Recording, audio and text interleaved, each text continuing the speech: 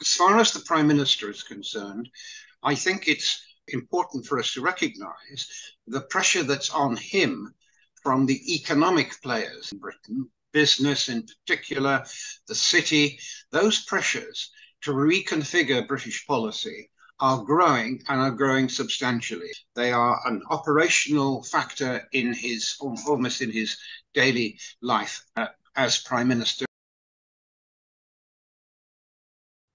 Hello, I'm Brendan Donnelly. I'm the director of the Federal Trust. The title of our video today is Can the EU and the UK Learn to Love Each Other? And that's the topic I shall be discussing with John Palmer, a member of the Federal Trust Council, former Europe editor of The Guardian and former political director of the European Policy Centre. John, welcome. There's been a lot of chat, both in London and Brussels over the past few weeks, about the way in which perhaps the Windsor framework work might be the basis of a reset in UK-EU relations. President Biden seems to have a slightly more sardonic view of this issue. He said the other day that it was only because he was present that the Brits, as he put it, weren't able to screw around with the agreement. Is it possible to take a more sanguine view than what seems to be his about the way in which indeed this framework may lead to a more constructive set of dealings between the EU and the UK? And what would this look like? What would be the concrete outcome if indeed there is this new, more positive atmosphere? Yes, I think I think of it as the first signs of the tide changing. Now, I stress the first tides. The tide is a long way off coming back in to full tide, and we can discuss whether that's at all realistic or when it might happen. But that the tide is changing, I think the evidence increases. You can look at this at a number of levels. One is that opinion polling in this country, and this is the important one in the context we're talking about, is that Brexit has failed, has proved to be a failure, and that there is support for some attempt to reverse the consequences of Brexit. Even a majority for people who would wish to have at some point a decision-making opportunity on rejoining the Union. That's at one level. At a level of operational politics, governments, the institutions of the European Union, I think there is a concerted attempt, which includes, even to some extent, difficult though it is for me to say it, this government in London, seeking to improve relations, make them work better, not at the moment questioning the fundamental pillars of Brexit, but looking for ways to make it work. Their priority is, one, security, consequent upon the war in Ukraine and related matters, but also touching on the huge question of relationships with China over the next decades. That's one thing where the consequence of Britain leaving has added an unnecessary obstacle in the way of a thorough coordination of security policy. Secondly is the economics. Economic consequences have proved awful for this country. There is no doubt. Looking to the medium term, and the government's own statistical authority points out, our performance in the economy in the UK will be continuing to be below that of the rest of the Union. Some problems are shared in common. Our performance looks like lagging, and lagging more seriously with the passage of time. All of this is creating, I just conclude, all of this is creating a set of pressures that governments and the institutions have to respond to. And I think there are sometimes signs that this government is willing to begin to think about that, as we see in the alleged bonfire of Brussels laws issue in the House of Commons this week. It's ironic, isn't it, that if that's a correct analysis, it's taking place under the watch of Rishi Sunak, because I think he's probably the only Conservative leader, well, since Margaret Thatcher, who genuinely believed in Brexit. And yet he seems to be engaged upon a programme which can only be described as a mitigation of the problems of Brexit. There's an implicit recognition that Brexit has not led anywhere very attractive for the country, and these problems need at least to have a sticking plaster applied to them. How far do you think his party is going to allow him to go in that direction? There was a very interesting exchange yesterday in the House of Commons between Bill Cash and Kemi Badenoch, in which she accused him and the people who think like him of being all mouth and no action. This is a very interesting split within the Conservative Party, and I'm not sure how it's going to play out. Do you have any insights on that? Well, you raise a very difficult and complex question. As far as the Prime Minister is concerned, I think it would be important for us to recognise the pressure that's on him from the economic players in Britain, business in particular, the city. Those pressures to reconfigure British policy are growing, and are growing substantially. They are an operational factor almost in his daily life as Prime Minister, and that applies to much of the government as a whole. Those pressures are acute, and they're going to grow. They're going to grow because, I come back to my basic point, the failure of Brexit economically is only going to deepen, at any rate in the short and medium term, whatever about the distant future. So that's one level. Secondly, I think he kind of knows what the outcome of the next general election is likely to be. He's looking to mitigate the worst aspects of a devastating Tory rout, and he probably thinks, and certainly members of his cabinet think, that they need to show some resilience in the pressure against the extreme right wing, the nationalists, the populists, the Brexit hardliners. So I think all of those factors explain some of his recent movements, but I quite agree with your implication. It is something of a contradiction with the position that the Prime Minister took not that long ago during the campaign, which Boris Johnson headed, and which is now somewhat discredited, as indeed Mr. Johnson's own political record in the party looks to be fairly discredited. That's rubbed off on Brexit as well. Bill Cash made a powerful point in the House of Commons yesterday that that in his leadership campaign last year, Sunak attached a lot of importance to this idea of a bonfire of the regulations. He's very definitely resiled from that. But can we go back to what might be the concrete implications of this reset in relationship if it's going to happen? Isn't there a danger of too much expectations on both sides? We know that the Horizon programme is not going as easily in its negotiation as might have been hoped, certainly by the British government. I think it's inevitable that for a closer relationship to be endorsed or accepted by the EU, there will have to be implications for the European institutions such as the ECJ, which is always a big neuralgic point for the Conservative Party. And it may well be that on the other side, the EU expects a greater realism and modesty that from the British side than at the moment, culturally and institutionally, the British side is prepared to show. What do you think the chances are for real mitigations beyond the purely symbolic?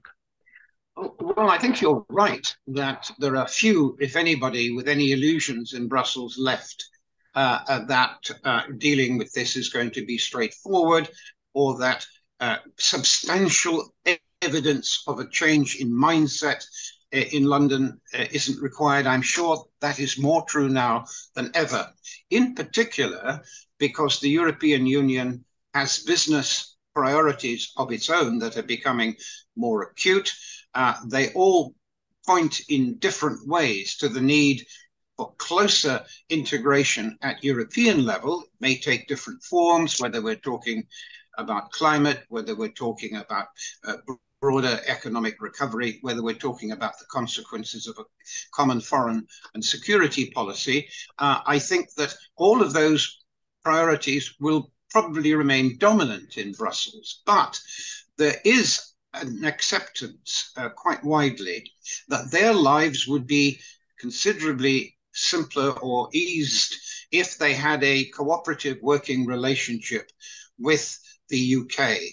I think many of them believe that in the UK's own interests, that may well need to involve some accommodation over the questions most immediately of the customs union and the single market, not perhaps in terms of immediately rejoining or coming within the sphere of common decision making, but to prepare the ground for that in terms of some of the programs you just mentioned, Horizon, Erasmus, there are others. And there we have to see how serious the British are.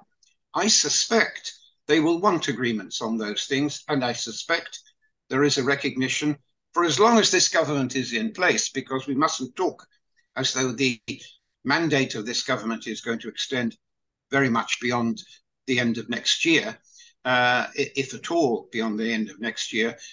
They recognize that a political change is coming in Britain, and they're looking to themselves to try and measure what the implications of that are for this desire to seek a closer accommodation with the UK and, where possible, a common agreement on important policies.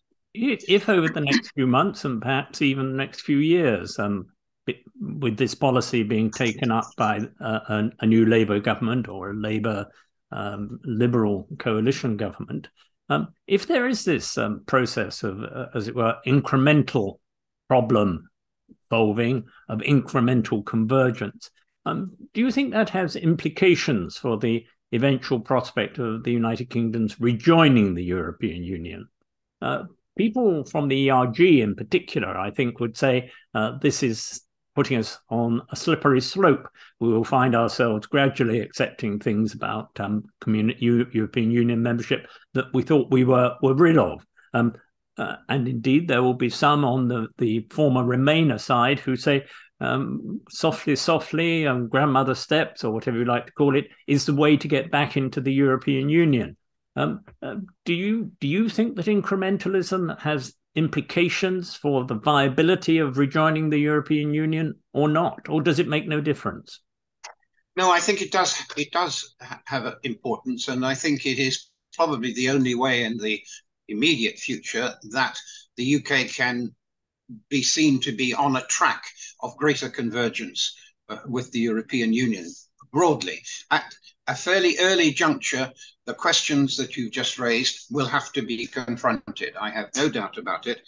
I think in the case of the single market and the customs union, some sort of evolving agreement of de facto alignment with the conditions and prescriptions of the single market, I think is almost inevitable. Whether it can be sliced and diced in stages, I don't know. I suspect that it will be presented as an evolutionary process, even though in practice it's putting the UK on a track which logically has to lead to membership of the Union, because of course the closer de facto alignment takes place on not only on single market and customs union, but so many other common issues, the more the question about what is Britain's decision-making role in that process, what is the democratic involvement in the decision-making role, i.e. membership, how are we going to continue on this in with the consequences but out with the decision-making? I think that will become an issue. Last point, I think that, and we'll probably want to come on to this, that much will depend upon the style of the incoming government, whether it's a majority Labour government, and I think you're right, it's more likely to be a coalition government in practice, probably with the Liberals. And I think that will be the dominant political mood music over the next few years, where all of these issues are going to be resolved and discussed. So don't underestimate how a different government changes some of the mood music in this country, but it'll be in the direction that I think is already evident, even without a change of government. Can I just make as an observation that I have hesitations about this incrementalist approach to rejoining. I think that one of the problems about the British membership throughout all the period when we were in the European Union was that it was always presented as being something which happened to the United Kingdom rather than something that we had consciously and existentially chosen. I think the idea that in 10 years' time, former Remainers or rejoiners are getting up and saying, well, actually, what we've done over the past 10 years leaves us with no real choice other than to join the European Union. I think that is a recipe for disillusionment and a great deal of dislocation in the British political culture. So I've just warned against it. I'm all in favour of incrementalism as long as you spell out quite clearly where it is you're going. But if you don't spell out clearly where you're going, then I think you store up problems for yourself later on. I won't ask. You might agree with that. Do you see? I see where you're coming from, Brendan. But I think that you've got to see the political climate. It's a bit like the weather. When the high and low pressure things shift, then lots of other things start shifting at the same time. There is a kind of dynamism in the process of working towards closer alignment and the reality of joining. I remain a 100% fully rejoin, and not only fully rejoin, become a full and enthusiastic partner in the process of building further European integration, that which does not currently exists, but which urgently needs to exist, and I think is going to happen. I think that those voices will be emboldened, will be enlarged, will become more influential as the train leaves the wreckage of where Mr. Johnson and his cohorts have led us. But it is going to happen, I think, because even people who supported Brexit recognise what a train crash it has been. It has been a failure, not just in our eyes, that's not important. It's been an utter failure in the eyes of so many of the people who kind of bought into it. It's been a shock lesson, but it's one that I think is going to play out politically in the years immediately ahead. You mentioned the possibility of changes coming about as a result of a new administration.